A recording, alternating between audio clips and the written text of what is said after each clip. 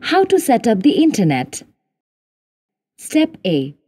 First of all, the internet cable that is coming from the ISP ONU or the media converter or from the modem should be connected to the blue WAN port on the back of the AUDRA. Then you have to turn on the AUDRA power button. Step B. After turning on the power, two AUDRA Wi-Fi SSID IDs, AUDRA and AUDRA 5G will appear. AUDRA SSID and password are printed on the sticker under AUDRA device. In this AUDRA Wi-Fi, you need to connect by entering the password AUDRA123.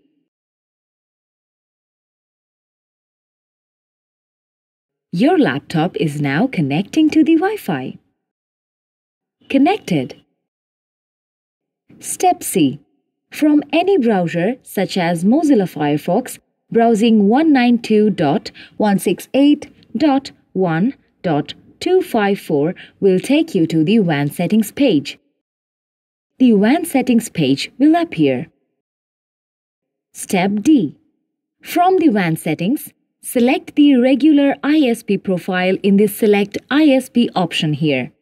The next type of network can be static IP address, DHCP or PPPO. For static IP addresses, IP address, IP subnet mask, default gateway, DNS server, alternate DNS server obtained from ISP must be entered here. DHCP does not require any credentials. It has an automatic configuration, in which case you do not have to select anything. PPPO will give you a username and password from ISP which you have to input here.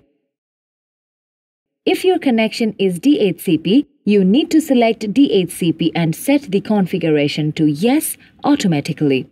If you want to use your own DNS in DHCP, you have to automatically press No to this configuration and enter your DNS here.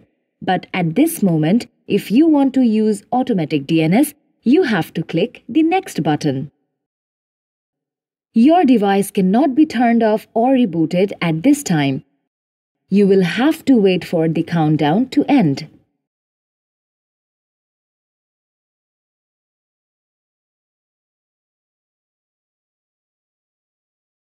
If the internet setup is successful at the end of the countdown, the activation will take you to a setup page. Internet settings have been successfully completed. This will show you the activation setup page right now. Whether MACbind is configured in ISP during internet setup needs to be confirmed.